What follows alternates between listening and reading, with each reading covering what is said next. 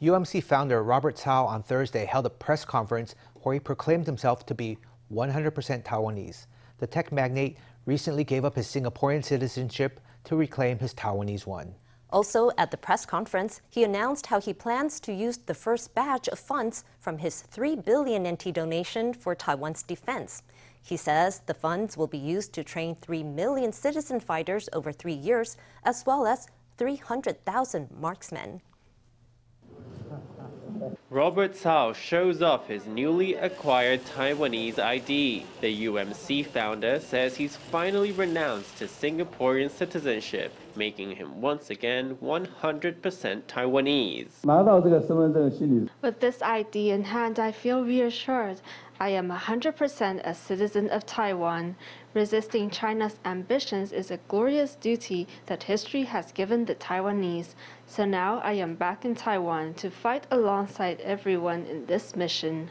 As in past media interviews, Tsao is wearing a bulletproof vest. But this time, he also had a helmet at the ready. He condemned China's regime, arguing that sayings such as one family and the two sides of the strait are deceptive.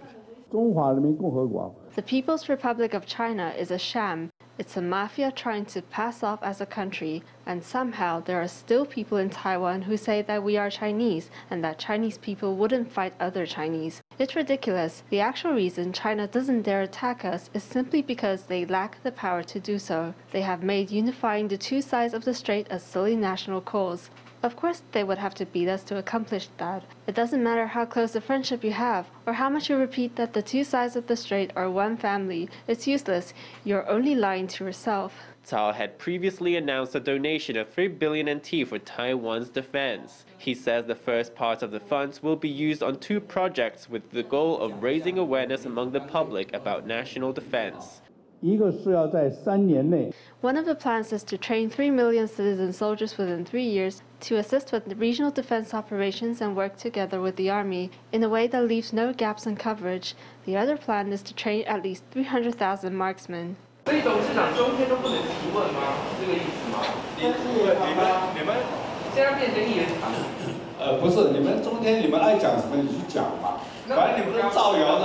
At the press conference, Tsao refused to answer a question from a reporter from the China-friendly CTI TV, underscoring his resolve to counter Beijing.